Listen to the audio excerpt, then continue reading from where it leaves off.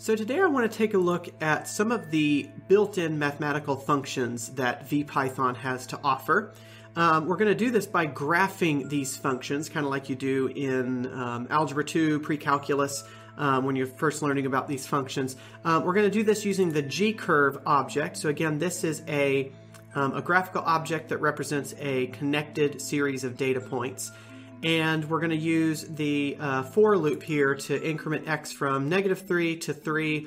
And so we're going to get several points along the x-axis, and then along the y-axis we're going to get the function that we're looking at. The first function we're going to examine is the absolute value function. This is a pretty well-known function. It's the function that returns the positive version or the non-negative version of whatever number you input. So everything to the right of 0, it just returns the same number. So the absolute value of 2 is 2. But everything to the left, it returns the opposite. So the absolute value of -2 is 2. Absolute value of -1.5 is 1.5. So absolute value is pretty useful. It's especially important in programming whenever you need to make sure that your number is positive. Let's see. VPython also knows what the square root function looks like. Let's leave in the negative. Let's see what happens if I try to give it a negative number. Okay, so it didn't complain at me. It just didn't produce any results. So of course the square root function looks like a sideways parabola. It's of course giving me nothing for negatives since it doesn't. I don't think it takes the square root of a negative number. Will it return to me I if I ask it for square root of -1? Let's find out. I was going to do a video on complex numbers later. Let's see what it gives me here. Okay, it gives me NaN, so I'll have to do some freshening up on how VPython handles complex numbers. That'll be a future video. Of course, there's something more versatile than that. You can also just use powers. So for example, you can do double asterisk to do to the 1/2 power, and you get the same graph because x to the 1/2 power is the same thing as square root of x. But that also means you've got access to other powers too, right? So I can do the cube root of x by doing 0.3 repeating in the exponent there. Cool, so here we've got the cube root of x. It's still not liking me in the negative x range. That's okay. And then of course you can use that for powers greater than 1 as well. So the double asterisk is your to the power of. There we go. There's a nice parabola there on both sides. Let's see. It of course also knows your trigonometric functions. So let's try sine of x. Now of course the question you always want to ask anytime you're working with a computer and you're dealing with trig functions is whether it's working in radians or degrees. So let's find out whether it's working in radians or degrees here. So here's my sine curve. This is what I expect a sine curve to look like. Sine of 0 is 0, no matter whether you're working in radians or degrees. Let's take a look at where this maximum happens. This maximum happens at 1.5, which is about pi over 2. And then it's going down to 0 as I get closer to 3. So if I go a little bit farther, I can get to pi and I'll be at 0. So this thing's default is to work in terms of radians. It's written by mathematicians, so it involves radians. So let's see. If I wanted this to be in degrees, I've got a couple options. One is I could explicitly perform the conversion, or I can use a built-in conversion function. If I use radians of x, then it assumes that I'm inputting x in it assumes I'm putting x in degrees and I'm getting out radians. So you have to use the function of the thing you want to convert it to, not the thing you want to convert it from. So let's hit Control 2.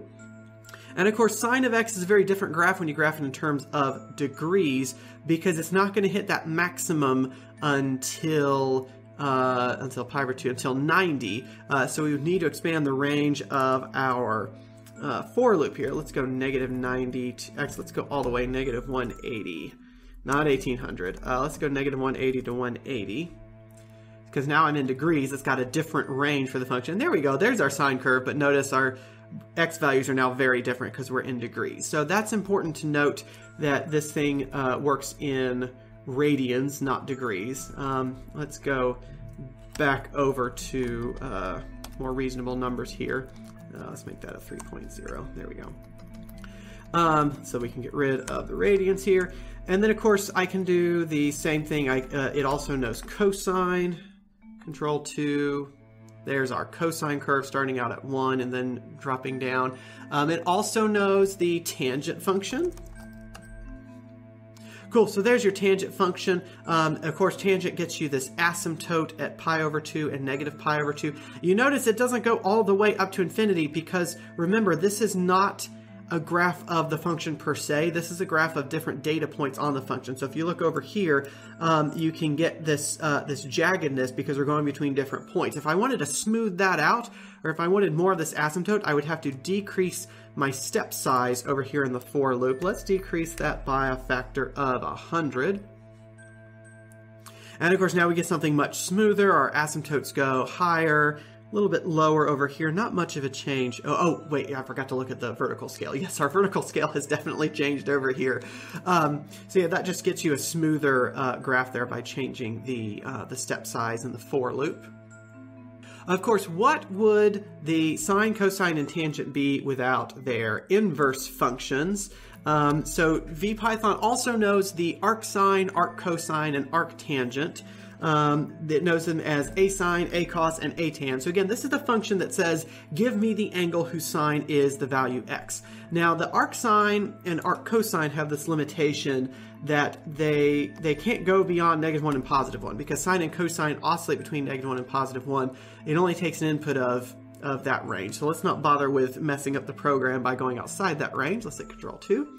Here you go. Here's your arcsine equation. So in other words, if I want to know what angle will give me an arcsine, excuse me, a sine of 0.8, from here I can see that that is about 0.86 something.